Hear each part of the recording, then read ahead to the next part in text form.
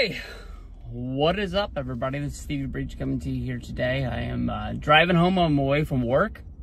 Kind of honestly, I don't want to say dreaded, because I mean, I opened the app, I pushed the button. I know I'm uploading a video right now. But I honestly wasn't really looking forward to this video. I kind of thought all day about, it being Tuesday. Tuesday, I normally put up my 49er video. 49ers, we play the Packers. Week 12, Niners are 5-5. I don't know what I would have thought the Niners record honestly would have been. I mean, did I think we were going to be 7-3? Did I think we were going to be 8-2? I think that's probably a reasonable guess for where I thought we were going to be. I went into this season with Super Bowl thoughts, Super Bowl dreams of being like, you know what?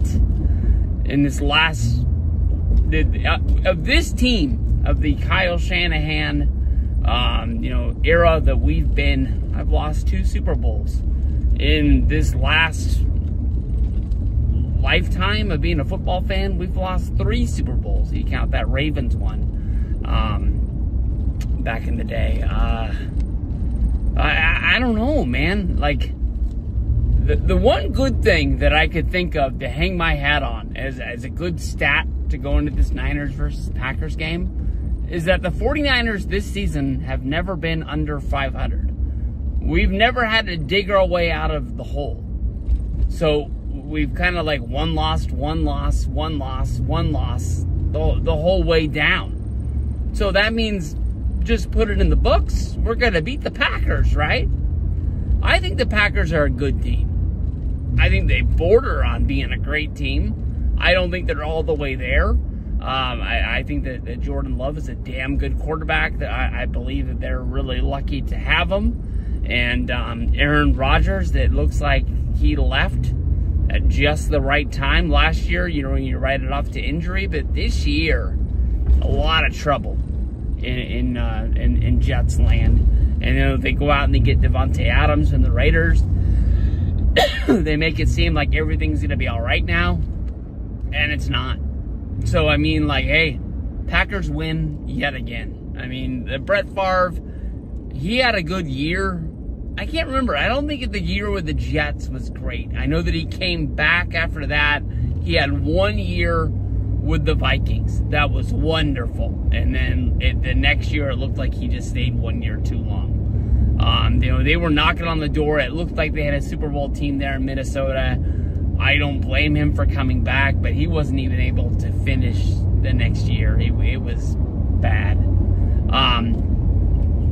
Niners, I don't even know what. I mean, the one quote from Kyle Shanahan after the game was that he was upset at himself for not finding a way to put the game away. I'm sick of hearing it. That's about the only way there is to say it, especially against your division rival, Seattle. Some people say, you lose a rivalry game, it is what it is. That's garbage. That just makes me hurt in the pit of my stomach. I mean, we've said this 5 times this season. Rams game had a lead. Seattle game had a lead. There's been games that we've won, that we've let the team back in the game in the 4th quarter. And it's not just time that, like, we're playing garbage time. If they score, they score. We're just playing prevent defense. We're trying our asses off, just trying to see if they get the stops, because we need the reps. I don't know. I mean, Brock Purdy is playing really, really good football. One of the top quarterbacks there is out there. Juan Jennings, I feel bad. Every time the guy has a career day, we can never win the damn game. I'm sick and tired of every time Juan Jennings catches the football and the announcer has to throw out. If the Niners would have won the Super Bowl, he would have been the Super Bowl MVP. I think he knows that. I think we know that. Everybody knows it. We fucked up. We lost to the Chiefs. We lost the Super Bowl. Let's go. I mean, Juan Jennings, the deal that we got him on to stay as a 49er was a steal of a deal. People are now comparing his contract to Brandon Ayuk's contract.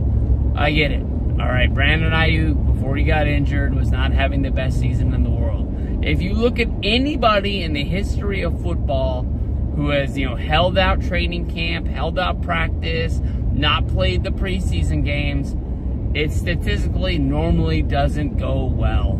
To the point where, like, when the next season rolls around, they've got a contract, they're going to be in camp and they're going. Because I think everybody knows that, yeah, you have to push your weight around in order to get that deal, unless the team is just itching to give you that money. It's just the way football's done. I think every football fan, I think every football coach, every football GM, everybody besides for the players that have to do it, would rather the guys be in camp. That's just the way it is. Next year, I'm sure that Ayuk is going to come out and he's going to prove that he deserves that deal, because he's going to be doing this work in the off season as soon as he can. He's going to be hitting the camps as often as he has to. He's going to be playing the preseason. We're going to get our reps in. The last two preseasons for the 49ers, we didn't have Purdy in the last one, and we didn't have anybody. Those preseason games this year were a joke. I mean, until Deebo Samuel and Greg Kittle played in the last game, it was like the no stars game. Everybody was out there, just being on the sideline. In 2000, it might have been 1999, it was one or the other. The All-Star game came to Atlanta. I was pumped. I wanted to go there. We scored tickets from a baseball card shop that I went to, On Deck Sports Cards, in Lilburn, Georgia, in Gwinnett County. And we went there. I thought it was going to be the best moment of my life. And it was bad. I thought I was going to see all these guys that I'd grown up my whole life. I believe that Clemens and Piazza had just gotten in a fight right before the All-Star game. They didn't show up. Mark McGwire was hurt, this, that, or the other, and it just was like this long list of guys that you thought was going to be there weren't there. And that was the Niners preseason. I feel bad for anybody that goes to those games. that travel to go to that games, that spend money on those games. It's just a money pit for owners. And I understand it. I mean, you got to pay those deals, but I don't know. It's going to be a tough game. We haven't talked about it really that much. Like I said, Packers are a good team. Packers are on that borderline to be a great team. The Niners just got to go out there. I believe we have to hit them where it hurts. We got to find a way to use Jordan Mason as well as Christian McCaffrey.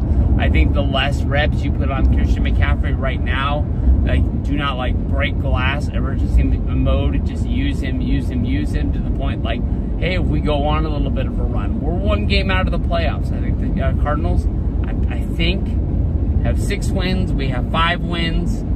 That's doable. That's catchable. We can still win this division no matter how bad we are. I remember one year, it was the year that the Seahawks came for real when Marshawn Lynch did that huge run against the Saints and they upset him in the playoffs. There was the rules are the rules. It is what it is. Every division gets to have somebody in there. But the Seahawks won the division with a losing record, and they got into the playoffs, and everybody was throwing their arms up in the air. As soon as that run happened, everybody quickly forgot about it and just kind of felt bad for the Saints by getting beat on a bad day where they probably would have won that game 9 out of 10 times. But I mean, you can win the division and have a bad record and get in there. Niners, I don't care. If we find a way, Nick Bosa, his hip is hurting right now. We get him back ready to go. Seems like Kittle has been up and down almost all season. We get Deebo to the point where he's at close to 100%. We can beat anybody. We got Fred Warner. We got one hell of a defense. We just got to put it together all in the same day. One thing that I was thinking right before I started this video that I thought was going to be the opening quote. I don't know how I used to make these videos when the 49ers were fucking bad. I apologize. But when the Niners were winning like 4 to 6 games a year, and I still was making pre-game, post-game videos, I don't know. I don't know how the hell I did it. But right now, the team's great on paper, and we're just not winning games. And I don't know how to solve it.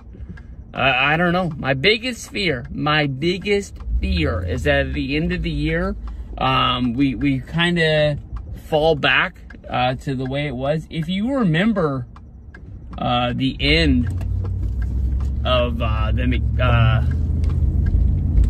McMahon. No shit, what's his name? Oh, this is gonna be bad. I just brain farted his name. But you know, when the whole Colin Kaepernick thing went down, you know, the coach wanted more room. Our GM didn't want to give it to him because they felt like they wouldn't need him anymore. Everybody wanted to make more decisions. That's honestly what I'm kind of fearing right now with the 49ers, is that everybody's going to come to the table that thinking they have the answer to what they need to get out of this. And next thing you know, GM and coach aren't on the same page. One of them leaves, and we got Jim Tomsula yet once again. I'm not looking forward to that at all. So we gotta win. We gotta win, and we gotta figure out a way to get out of this right now. This up and down 50-50 football sucks. We're a better team than this. That's the only way it is. On Sunday, I'm gonna be rooting. Mike, I know you'll be watching your Packers out there, so you'll be rooting for them, but I hope we hand you a big fat L. That's just about the only way. Little Alex, that guy's a good friend. I mean, he could have really, gone out there, just gone full Shaq mode and tell me how my ass tastes. And he didn't do it. So I'm lucky for that. But I don't want to lose to my friends back-to-back weeks. We got to beat the Packers. That's just about the only way it is to do it. Hey, what is up, everybody? To steal the phrase, emergency press conference coming to you now. This happened last year. It's happening this year. The San Francisco 49ers year goes from worst to worst. Updated video on the video that we made on Tuesday. Kyle Shanahan in his press conference today just announced 0% chance of Brock Purdy starting on Sunday against the Green Bay Packers. In my video, I basically said the Green Bay Packers are a good football team. They're good. They're not great. They're beatable. They are a really, really good team. If they get the right trip through the playoffs, they're a team that could be a chance to go to the Super Bowl. They're going to need some blocks, some bends, and some breaks. But let's face it, almost every team that goes there has a chance to do it. Jordan Love is a really, really good quarterback. San Francisco 49ers, as of right now, looks like no George Kittle, no Trent Williams, no Brock Purdy. Fuck! We've already got Brandon Ayuk out. So basically, we're going to be having, our backup quarterback that I didn't even know was our backup quarterback, Brandon Allen. I remember watching him. I was really, really surprised in the first preseason game when he got the start. I basically thought that when the 49ers signed Josh Dobbs away from the Minnesota Vikings, a guy that beat us with the Arizona Cardinals last year, he was going to be the backup quarterback. And basically the deal was, if this guy has to play, we're already screwed. We just need the best backup that we can, that can hopefully luck out a win for us. We're not planning on going to the Super Bowl with our backup quarterback. We've already lucked away through a season all the way to the NFC Championship game with the backup quarterback and the backup to the backup quarterback. We're not going to have that luck happen to us anytime soon. This game on Sunday is going to be dog shit ugly. There ain't no other way to say it. This is going to be bad. I got nothing against Brandon Allen. Very, very honestly, when he was playing those preseason games, he was playing with the bottom of the roster. We had no Kyle Juszczyk. We had no Brandon Ayuk, no Deebo Samuel, no George Kittle, no Juan Jennings. This guy had no starters out there basically with him because the Niners knew that what they were trying to do was put together a team that was going to go on a run, and these waste of a preseason games really didn't matter. There was probably a few spots on the San Francisco 49ers that were really figured out by the preseason games. I think we knew our roster was our roster. We had to play the games because the other teams probably needed to look at some guys. And, that's just the way it goes. There's times when preseason games honestly really do matter. But when you're a deep playoff team that went to the Super Bowl last year, most of the time they're not. I'm mad. I'm upset. I'll tell you the truth. I'm going to watch the game. I always watch the game. We talked about this in the video already. I don't know how I made videos when the Niners won 4, 5, 6 games a year and was positive. I remember it was a lot of we won the first half of that game, a lot of moral victories, a lot of we can get in that locker room and we can pump up the guys that need to get pumped up, and we can find out who's not going to be there next year. This sucks. I mean, I am at a point now where it looks like the Niners are going to fall to 5-6. First time under 500.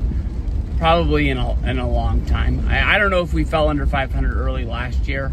I do know that we lost those 3 games.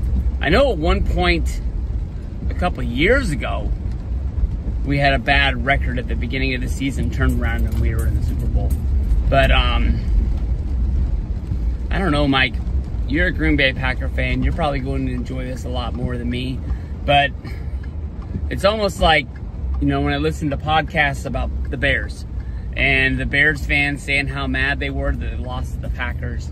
And one of the things that made them feel worse about the game, they already feel bad. Their team lost on a last-second blocked field goal, but they lost to their closest rival, a team that beats them literally all of the time. And when it comes down to it, the Packers fans, when they're meeting the Bears in the parking lot or on the way out of the stadium, they apologize. They're like, I'm sorry that we won that game. Don't say you're sorry. You don't mean that. You're not sorry that you won that football game. You're going to secretly be cheering the second that you don't see me crying in your eyes. I talked a lot of shit all year long. I believed it. I'm not going to say that this is a bad football team because you take this roster and you just call up a Carolina Panther fan and you're like, hey, would you mind if we drop the San Francisco 49ers roster on you right now? They're going to be in heaven. They're going to be like, we're putting it back together. We're set. It's just we're down from last year. We've had bad years along the way. This year just sucks. It is a mural image of the Atlanta Braves. I really thought that we had a chance to win the World Series this year. We lost Acuna kind of early. After Acuna, we lost Strider. And then it was just, we lost Ozzie. By the end of the year, we had lost Austin Riley. We tried to put together a team at the All-Star break, a lot like we did in 2021. It just wasn't good enough. We lost in the first round of playoffs like normal, but at least we get to hang a wild card banner next year. So I'm all for it. I'm going to be cheering for them. I'm the biggest fan that they got. Man, this sucks. There ain't no other way to put it. This is bad news. Brandon Allen, I don't hate you. I barely know you. But come Sunday, they flip that coin and they kick it off. I'll be the biggest fan you've got. And try and bring us home a San Francisco win. We need it. Hey, what is up, everybody? This is Steve Breach coming to you today. I just got a green light as I pressed the video, or I would bang my head against the steering wheel. Today is just one of those days, boys. We're gonna have to just eat shit. There ain't no other way to put it. 17-0 Packers. We're not even close to the half. We got 7 minutes left. I don't even want to wait until halftime. I'm going to tell you the truth. I'm going to go in the house and I'm going to turn this game on and I'm going to watch it until the end. Not just hoping that, you know, we pull off a miracle and we find a way to get back into this.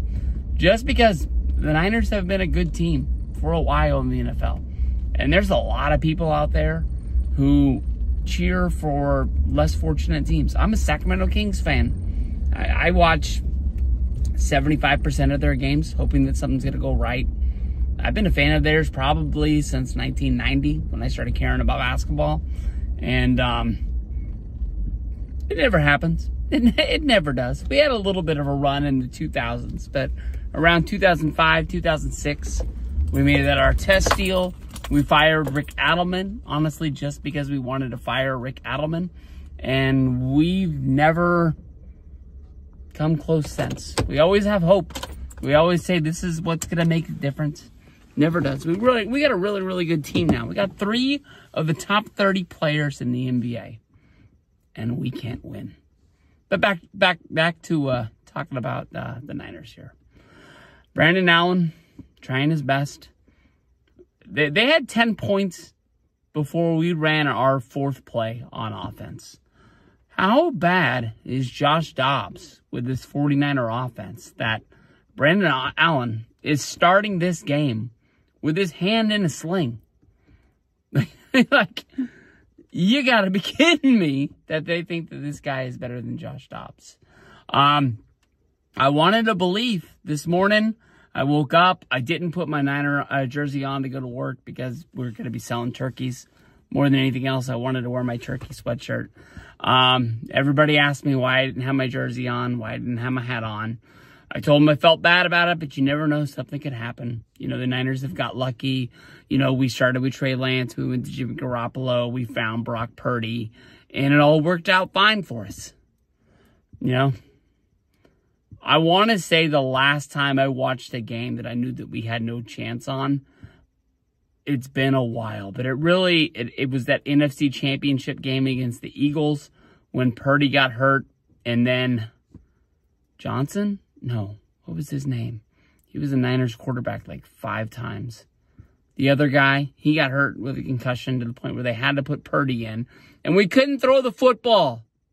And our defense kept us in that game long enough that there was times when we felt like if McCaffrey could break a run out, maybe some magic can happen. But it didn't. Eagles went on to go, I think the Eagles won that Super Bowl. No, they didn't. Eagles lost that Super Bowl. But, I don't know, man. 17-0. Like I said, there's Jets fans out there. There's Bears fans out there. There's, I guess even right now, you can kind of say the Patriots fans, Panthers fans. They put up watching their team. I can go in there and watch mine. All right. 38-10. 4th quarter. I think there's 4 minutes left, but this one's done. It's all over but the shouting. Man, I don't know. I mean, honestly, I had that little bit of a breakdown on my way home from work when I was driving into the neighborhood and just basically said I was going to go in and watch this game, but I already was taking the future as is that the game was done and it was over. I'll tell you the truth. I kind of felt like there was a chance that we would win that game or at least get back into it. I got pretty into it. I mean, we got in there, scored a touchdown right before the half. We were only down 10. Foreseeable part of the 3rd quarter, we were only down 10. It was just like, man, if we can just get one break, complete one pass. Also fell for the Deebo Samuel return that was brought back to a hold. We go from being on the 10-yard line right in front of the end zone to going all the way back to the 20. I don't know, man. Just might not be our year. I faced it with the Atlanta Braves, my baseball team. Just got hurt and lost Acuna. And, you know, we just fell apart from there. Lost another guy. You know, Purdy's down. Word is on the street is that he should be able to play. You know, we don't really know what's going on with Bosa. You know, Kittle's banged up. He's on their injury report. Trent Williams is banged up. He's on the injury report every week. And I'm not saying we need to wave the flag and give it up. But I am saying, like, what the hell's going on? Play the Bills. We play the Bears. Play the Rams. We play the Dolphins. I would love to win 3 of those 4 games. I don't know why I think the Bills game is unwinnable, and I'm writing that off. But, you know, the Rams, we want to get our win back. It would be awesome to beat the Dolphins because of McDonald being there, and the former offensive coordinator wouldn't want him to get an ups on us, and we don't really know where he's going to be there. If they can't finish strong, you know, it might be his last year in Miami. But I don't know, man. It just sucks. Feels like we got kicked in the dick. Just punched in the gut repeatedly. Pretty much woke up this morning thinking that this was going to be the foreseeable events of the day, and it was. But like I said, come halftime, come after the half, I thought we had a chance to get back into that game. And fumbled the ball. McCaffrey fumbled another ball, led to a touchdown. Jacobs, 3 touchdowns on the day. I'm not sure if he got that last one or not, to put him at 4. Jordan Love played good. Honestly, at times I thought he was beatable. I don't know. I really don't know. But then again, when, you know, I made the video at the beginning of the year talking about Josh Dobbs, when I thought he was going to be our backup quarterback, basically saying that if Dobbs went down, you know, if Dobbs is going into the game, we're already in trouble as it is. So, I don't know. Hopefully we can finish this year strong. 5-6. I think it's the first time we've been under 500. And it sucks. It doesn't feel good at all. I don't know what to do. Anybody wants to say anything about the Niners, I'll let you say it. We deserve it. And I don't know, man. Just we were good for so long. It feels like almost like it's the end of the road. We gotta put together a plan. We gotta figure it out. I gotta put my tree up. I'm going inside. Hopefully that'll put me in a better mood. I think it's Baltimore versus San Diego tonight. If it's not tonight, it's tomorrow, and I don't know what the other game is. But hopefully, put the tree up, get some Christmas stuff up. Better mood. Let's go.